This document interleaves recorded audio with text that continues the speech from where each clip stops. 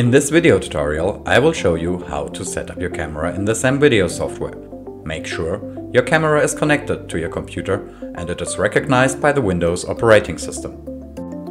Start the SAM video software and click on the settings icon in the lower left corner. In the settings dialog, select Camera Settings. Here you can select the camera profile you want to use for your measurements.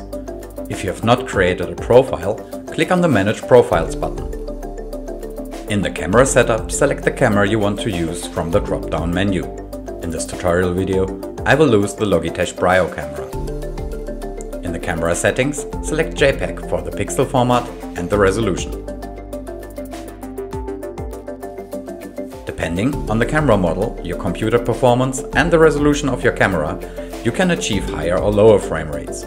I have selected 60 frames per second at a resolution of 1280 by 720 pixels. Set your desired frame rate and click on the Apply button. A few seconds after you've pressed the Apply button, you can see the actual frame rate in the lower left corner. If everything is working fine, click the Save As button and give a name for the camera profile. If you have multiple cameras connected to your computer, give a clear name for the profile. Now click on the Close button and you will see your new camera profile automatically selected in the Camera Settings dialog.